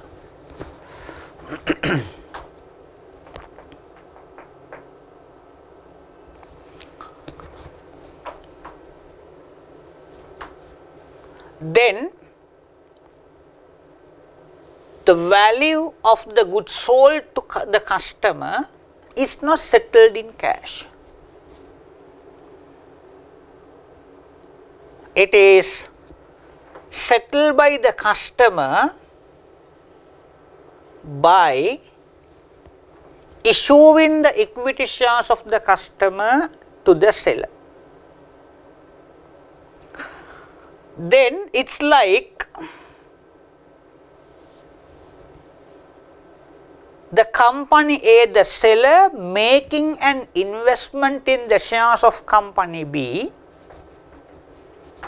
by transferring the goods to company B. So, there are two aspects to be looked at: recognizing the investment in shares of company B, also recognizing the revenue. Let us look at in our future calculations which fair value of the transaction should be used in doing the accounting, whether it should be the fair values of equity items of the customer that is to be recognized, or whether it is the fair value of the goods sold to the customer that should be recognized as the value of the transaction. Significant finance component, I just wanted to come to that point quickly, and that is very important.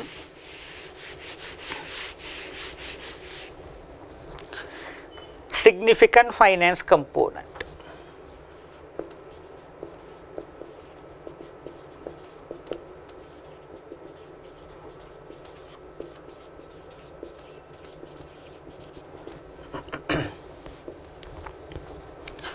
So, what do you mean by a significant finance component? Including an interest in the transaction price. What is interest comprising with? That is comprising with three elements. What are these three? Opportunity cost and inflation and the credit risk.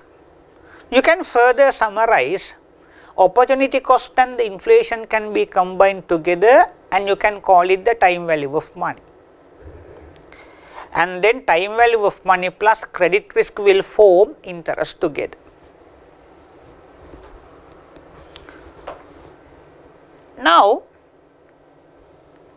not that all the transactions include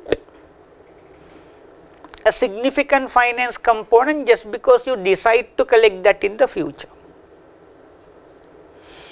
Just because you decide to defer the receipt of the consideration, it does not mean that all the transactions will include a significant financing component. For the transaction price to include a significant finance component, please remember there has to be a hidden finance arrangement. How do we separately identify whether it is including a significant finance component or not? It is not that hard. First, you need to satisfy yourself the reason why you defer the receipt of the consideration to the future is because there is an implicit hidden finance arrangement. If you decide to defer the receipt of the consideration to the future for a reason other than you providing a hidden finance arrangement, please note that there is no a significant finance component. Now, let me take two contrasting examples. A, sells goods today at 1 million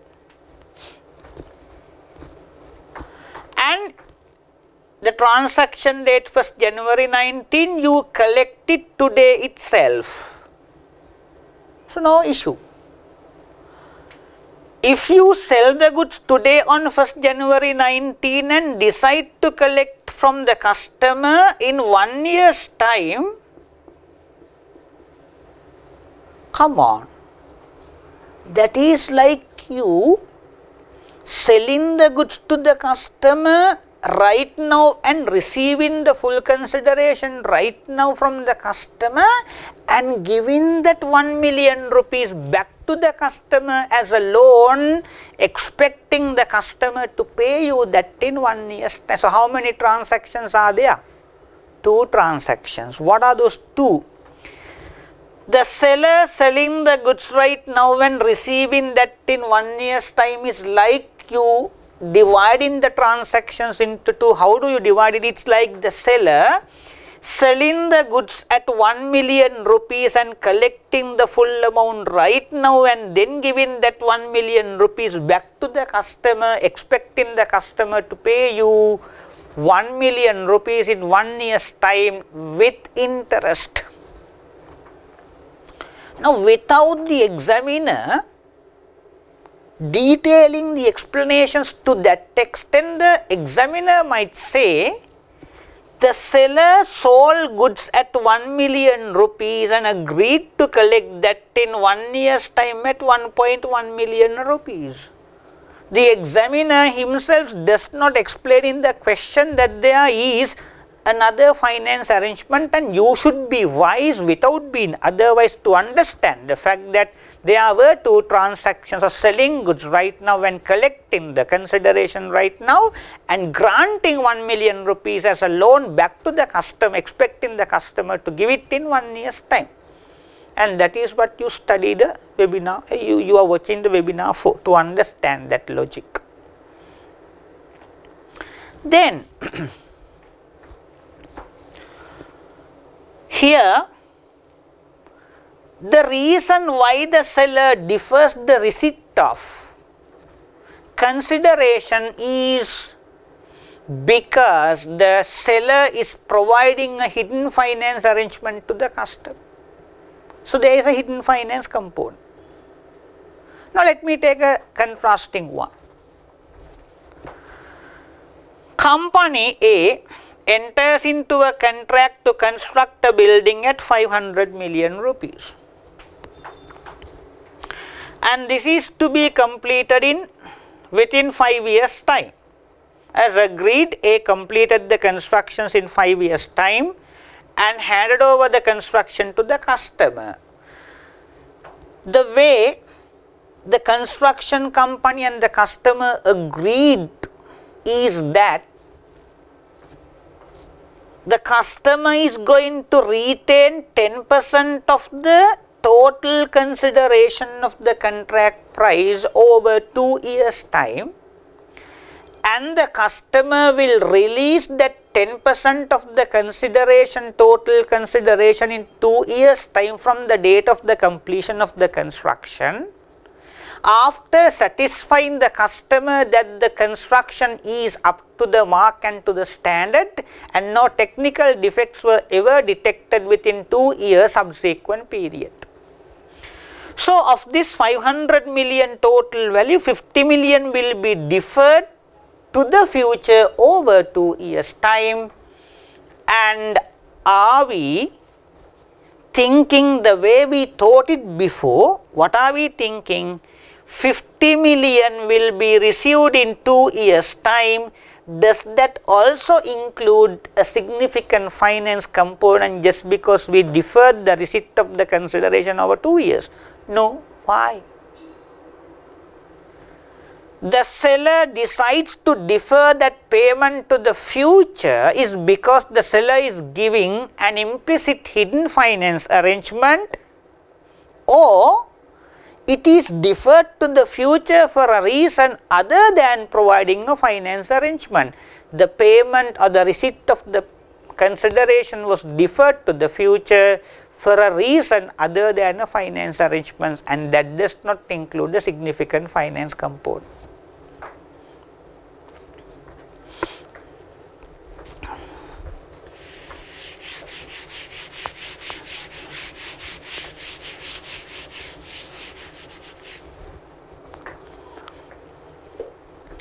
Then let us work out a simple example. SL's goods on 1st January 2019 and decides to receive the consideration over 5 equal annual installments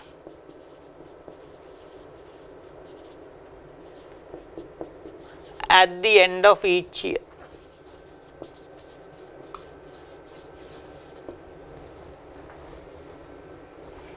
The value of a consideration, value of an installment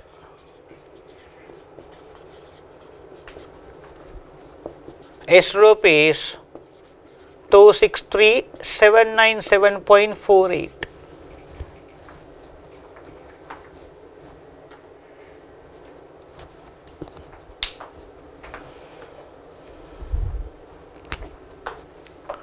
Explain the revenue recognition.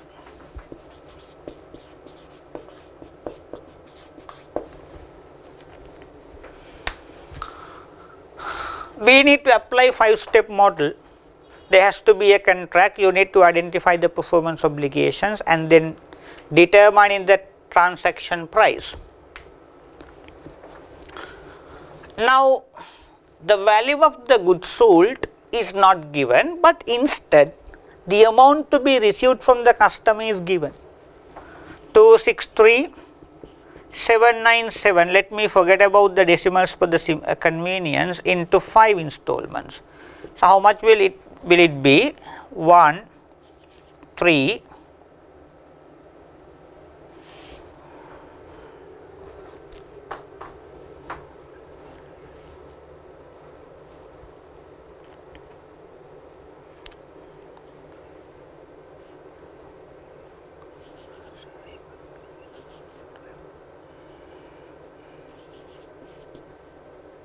1,318,985. Is it the amount to be taken to revenue? It is not. Why? The reason why the seller defers the receipt of the considerations over 5 years is because there is an untold finance arrangement to the customer. Implicitly a finance arrangement has been provided. So, this amount to be received over 5 years time is including not only the value of the goods sold, also the significant finance component, in other words interest. So, interest is a separate item of revenue to be recognized, that is based on Slfrs 9, and to recognize revenue under Slfrs 15 you need to determine the value of the goods sold. How? This is including the value of the goods sold plus the significant finance component. If you eliminate the significant finance component, then you can determine the value of the goods sold. Then you need to discount 263,797. I have not given the interest rate, say interest rate is 10%, 10% annual interest rate.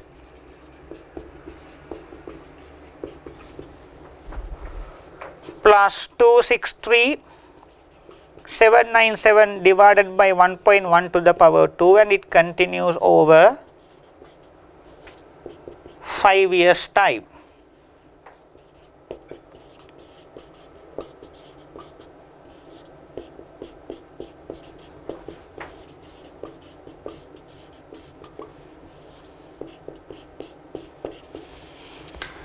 And for students at your age and level, this calculation looks too simple and childish. And without having these lengthy calculations, and you can't even afford to lose time to solve it, we can straight away apply annuity factor and take it 1 minus 1.1 to the power minus 5 divided by 0.1 into 263,797.48 will give you the present value, that is 1 million exactly. You can work it out. So, though you are to receive 1,318,985, that is not the final total amount of revenue to be recognized. How much of revenue to be recognized? 1 million. Then you credit revenue by 1 million rupees and debit debtors by 1 million rupees.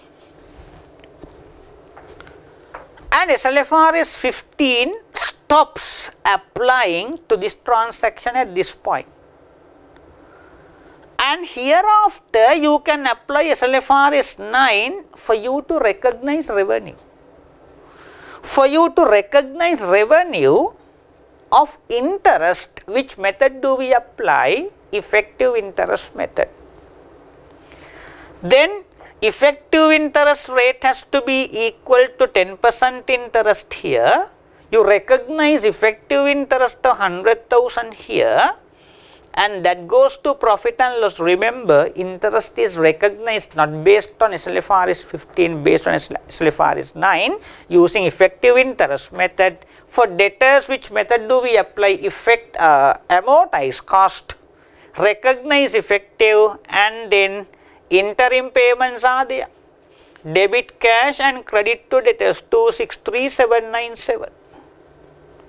The balancing figure has to be the amortized cost.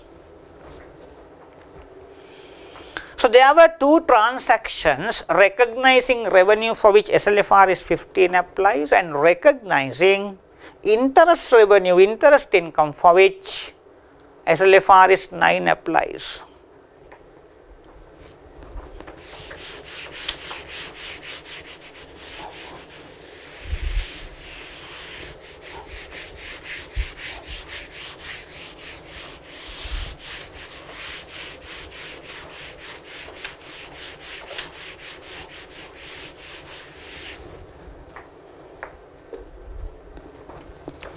How do we decide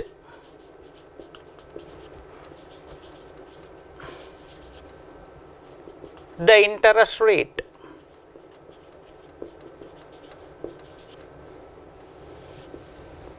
And you can't apply any rate as the interest rate in deciding the significant finance component. In deciding the significant finance component, you need to decide interest rate. As you decide the interest rate, that has to be decided in such a way that the credit characteristics of the customer are demonstrated. And you must make sure that SLFRS 15 requires us to decide the interest rate of the contract in such a way that the credit characteristics of the customers are demonstrated. Now, say for a small example, a customer enters into a contract with a seller to purchase 1 million worth of goods. So, the seller offers two options to the customer. Either the customer can make the full payment right now, but the goods will be delivered in 2 years' time. The customer agrees. Anyway, the customer wants to buy goods in 2 years' time. Customer has two options being given. Either the customer can make the full payment right now and receive the goods in 2 years' time,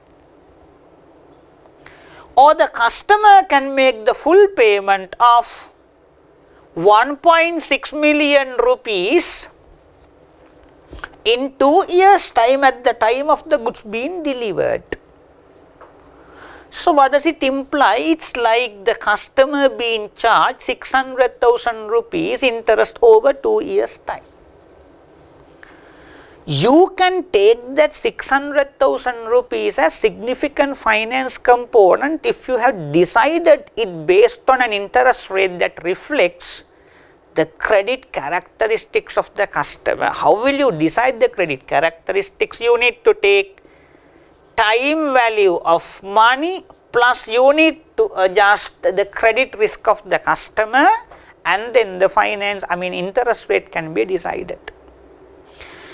If this interest of 600,000 has not been decided in such a way the credit characteristics of the customers are demonstrated, remember, you cannot use 600,000 rupees as the significant finance component, and you need to decide the rate separately, and that rate you should apply for the calculations. And let us see how the interest rate is decided.